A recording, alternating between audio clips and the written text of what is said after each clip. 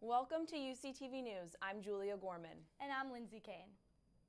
A fire in the Oaks on the Square in Store Center damaged several apartments and Grill 86 on Saturday. 5 apartments and the restaurant sustained water damage from the sprinkler system. Craig Wack, the PR coordinator for the company that owns the Oaks, says residents should be back in their apartments within 2 to 3 days. Grill 86's website says the restaurant is currently closed and will undergo repairs immediately. UConn released 2 reports that detail its response to criminal activity, sexual assault, and other violence. Our own Grace Gagnon covered the story. The results of these reports reflect how students feel. Violent crime is down on campus, and after speaking with some of the students here, most say they feel safe. I've actually always felt safe, honestly, because I live on campus, in my apartment, and I have to walk pretty long, during the night, during the day, any time of the day. And I've never felt in a way where I don't feel safe. Some 24 sexual assaults were reported in the 2016 clergy report, which is 38 less than the previous year. UConn police have specially trained officers to handle sexual assault cases. All officers are trained, but the Special Victims Unit receive even additional training in these areas, which really help in connecting with the survivors. Along with police, UConn has campus security authorities and over 500 awareness and prevention campaigns. The best protectors of our communities are our community members, because our community members knows who belongs and who doesn't belong. They know what feels right and when something is kind of off. So we encourage everyone to report. How safe do students feel? Very. The report says 82% feel safe on campus, but some are still concerned. It's scary to think all the buildings here are unlocked throughout the day and up till most of the night. And I know that the dorms, you can only swipe into your building, but you can so easily just be let into a building. When it comes to guns and gun use, Deputy Chief Maggie Silver says the police and fire department train together several times a year. For UCTV News, I'm Grace Gagnon. UConn police are requesting public commentary from students, faculty, and community members at a re-accreditation meeting, UConn Today reports. The forum will be held from 6 to 8 p.m. on Tuesday, October 31st in the Conover Auditorium. The event will allow UConn police to apply for re-accreditation through the Commission on Accreditation for Law Enforcement Services. The commission evaluates the department's training, professionalism, and relationship with the community. The Phi Gamma Delta fraternity is carving pumpkins this Halloween to raise money for sick children. The event, Carving for Camp, charges students $5 for a pumpkin, carving tools, and a spot on the wall of pumpkins. All proceeds will benefit the Hole in the Wall Gang Camp, which allows kids with different illnesses to make friends with similar conditions. I think that's great in the spirit of Halloween to sort of take advantage of the pumpkins and then always helping out kids who are in need. I think that's excellent on the terms of the fraternity. Definitely. Sounds like a really fun activity. The former principal of Highcrest Elementary School pleaded guilty to 2 felony counts of voyeurism on Monday. Employees at the Hartford Walmart caught John Bean taking videos of young girls, which led to his arrest. Police found several videos on his cell phone and laptop that included sexually explicit images of children. The 47-year-old man was still a principal in Wethersfield when the videos were taken. He faces up to 2 years in prison and 10 years probation. Connecticut kelp farmers are seeking permits to expand their businesses.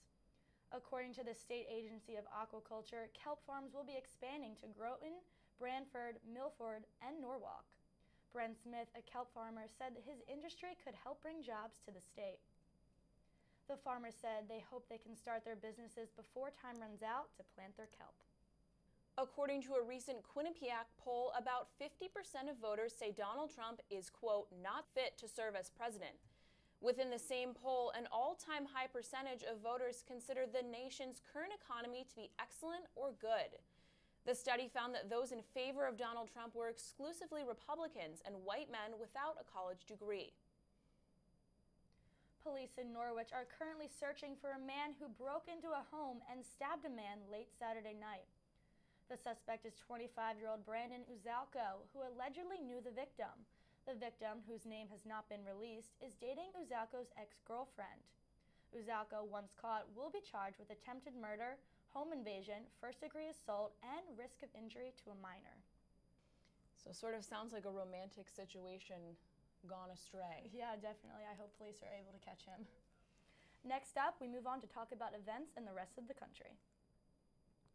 The National Weather Service issued high-risk fire weather watches across Southern California through Wednesday due to current triple-digit temperatures and hot, gusty winds. The statewide Fire Forestry Division said 5,000 firefighters were battling 10 deadly fires throughout the state as of Monday. At least 42 people have died and thousands of structures have been destroyed since the wildfires broke out north of San Francisco on October 8th. The father of a Texas toddler whose body was found on Sunday told police he watched the 3-year-old choke on milk and die. After reporting the child as missing on October 7th, Wesley Matthews told police he sent his daughter to stand under a tree around 3 a.m. as punishment for not drinking her milk, and 15 minutes later, she was gone. Today, Matthews told police he physically assisted the child in drinking her milk until she choked, and then removed her body from the home. A federal report released today advises President Donald Trump to take immediate action on climate change in order to avoid economic devastation. According to the Government Accountability Office, extreme weather and natural disasters have cost the nation $350 billion. The report states that avoiding the issue of climate change will cost the country billions more. It's estimated that if climate change is not addressed, there will be increased coastal infrastructure damage and heat-related deaths in the southeast region by 2100. Earlier this month, 4 U.S. soldiers were attacked in Niger by what were believed to be terrorists. Joint Chiefs Chairman General Joseph Dunford said the troops were headed back to their base and did not ask for help for at least an hour. Families and friends of the soldiers are grieving as details still remain unclear. I know every day there's more and more details coming out about this attack, and I really just feel for those families. They're just looking for answers. Yeah, definitely a really sad story. The widow of a soldier killed in the Niger attack said President Trump told her that her husband, quote, knew what he signed up for. Trump denies saying these words, but the phone call has still turned into a controversy. Maisha Johnson said Trump could barely remember her late husband, Sergeant Law David Johnson's name, when he called her to offer his condolences. President Donald Trump said he is going to release classified government documents about the assassination of President John F. Kennedy. A statement from the White House says that Trump plans to release the documents because he believes the events should have full transparency. Trump must release the information by October 26th, a deadline set by Congress.